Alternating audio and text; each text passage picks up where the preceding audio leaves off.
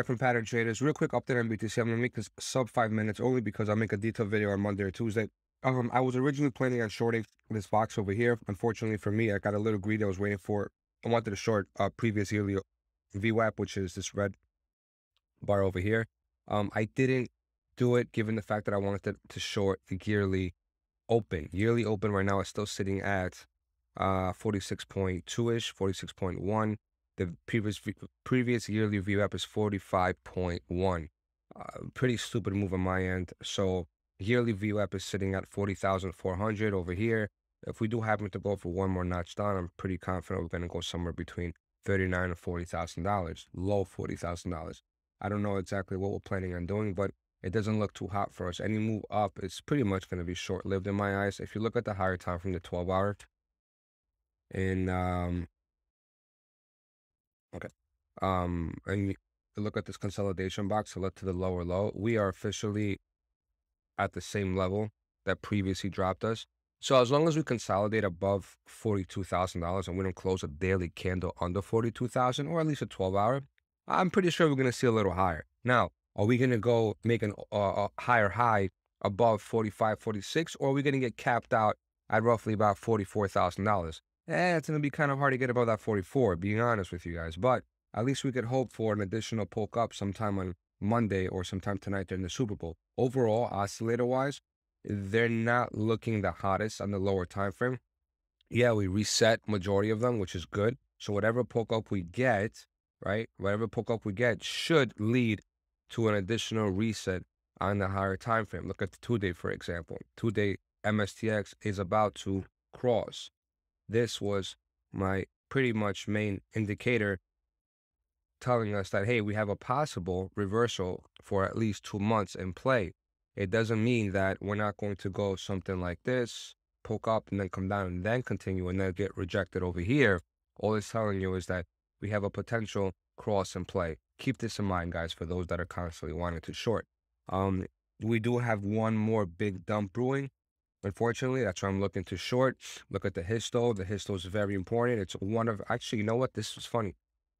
I don't trade without the MSTX and the RSX. I never trade without them anymore. The histo turned into my mandatory indicator only because of these black. I'm going to make them red so we could see them better. Okay, so I'll make this light gray. There you go. Okay.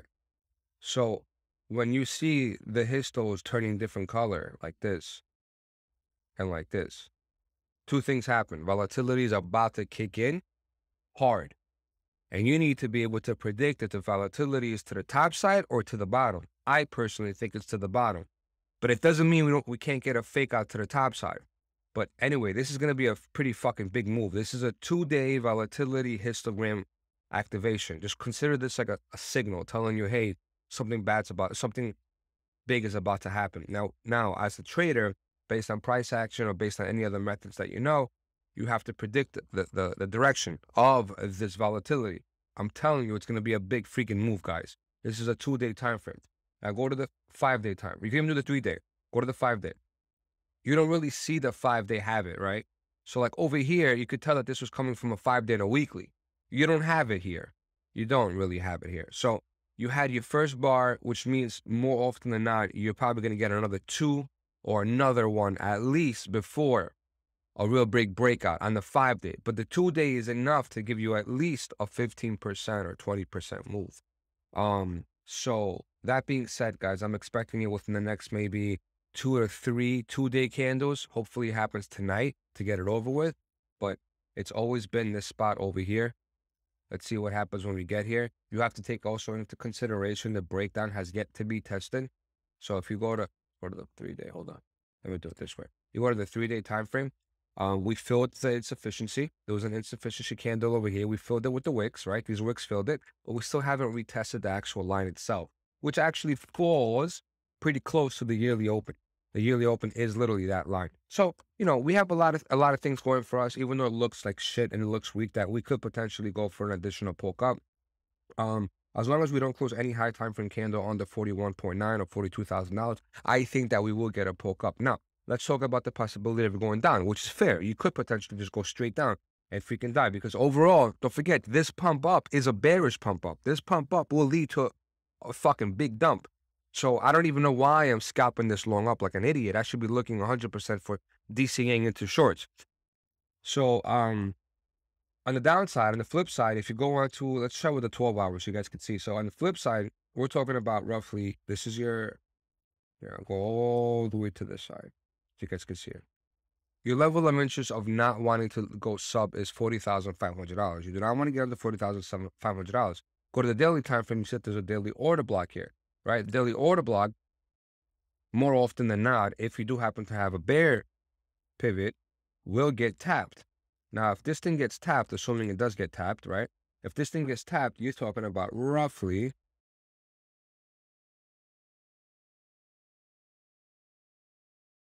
here. These are your three, I know they're all black, but let me make them different colors so you guys can see them. Make this red. Yeah, that's good enough. These are your three areas of interest, personally speaking. These are my three areas of interest. I'm going to neglect anything under this wick because I don't think we're going to break the wick just yet.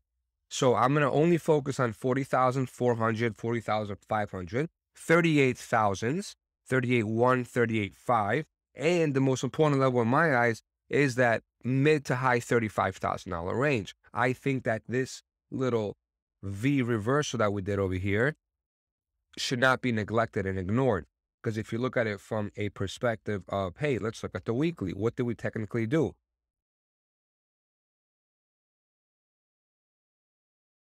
Okay, what do we do? This is a clear deviation of the previous resistance. Take it even a little bit further. Take it to the wick. There's three levels of interest here on the weekly. And it looks like we literally faked to the downside, tapped the 2-week OB, right? It's the 2-week order block.